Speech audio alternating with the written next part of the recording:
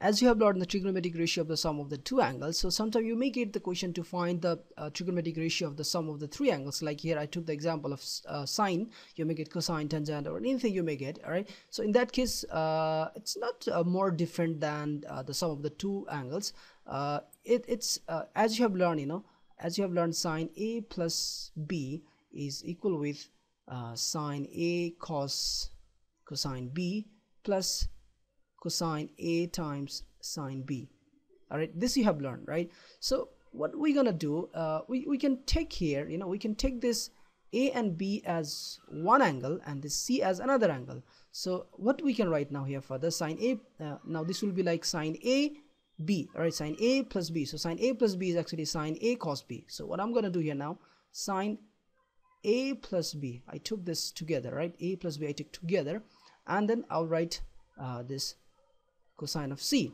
All right, I write now first term, this first term, and now I'm going to work on the second term, and my second term is cos A, right? This whole thing is going to work as a, so it will be now cosine of this A is actually A plus B here. All right, and then times sine of B, and the B is here just C. All right, so it's going to be sine of B, and B is here C. Okay, all right, so I just imagine this quantity is my A, all right, and this quantity is my B.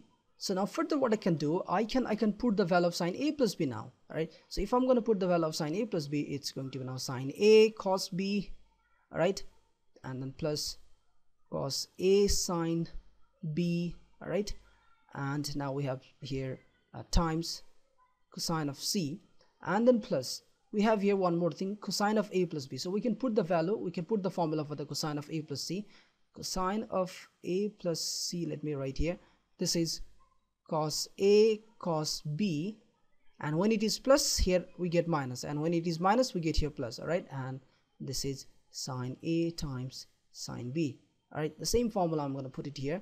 The cos A plus B will be now cos A cos B minus sine A times sine B. All right, and the whole thing is multiplied by sine C. So let's open the bracket and we'll get the answer. All right, so now the cos C is multiplying first this term, all right, this whole term, so it will be now sine A cos B. I'm gonna write this with different color, let's see, with this. All right, cos B cos C. All right, and then plus, all right, and then again this thing is going to multiply this term, this whole term. All right, so now I'm gonna write again, with this. All right, so sine B times, all right,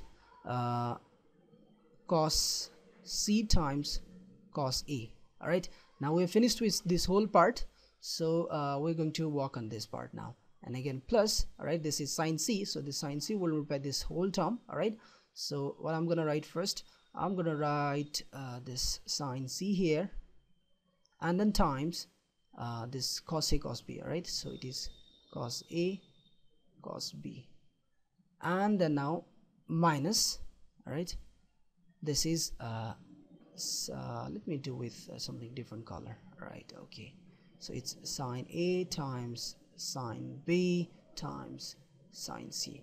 This is our answer. All right, this is the formula for the sine A plus B plus C, and this is how to find out. And look at here, there is a kind of very good sequence: sine A, sine B, sine C.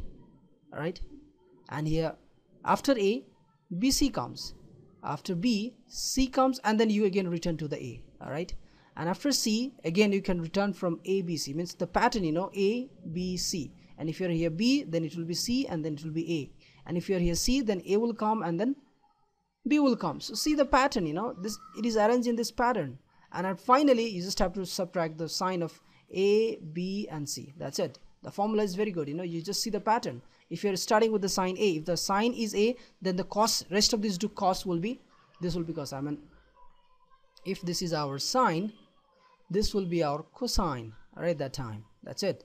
If you're writing sine A, then you need to write cos B cos C, and if you're writing sine B, all right, like this, then you need to write cos C cos A, and if you're writing sine C, then you need to write cos A and cos B, and finally you need to subtract sine of A, B and C. That's it.